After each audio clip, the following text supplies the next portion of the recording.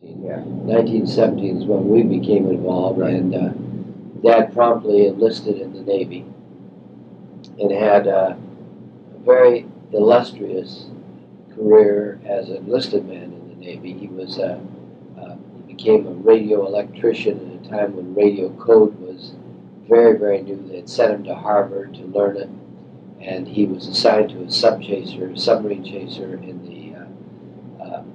that was in the Adriatic, covering for French, British, and Italian naval units against the Austrian-Hungarians.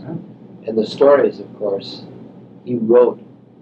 He was very prolific, and he wrote a complete diary.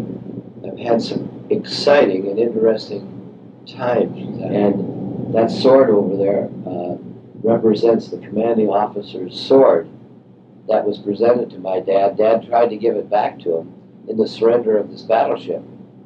Interestingly enough, when I needed a sword, which was way after World War II, and the various ceremonial things that I used, I was too cheap to buy a sword. So I used this one until I realized that this was really an heirloom. Here was a war heirloom that was personally given by Dad, and I had used it simply because I didn't want to spend the money on a new one.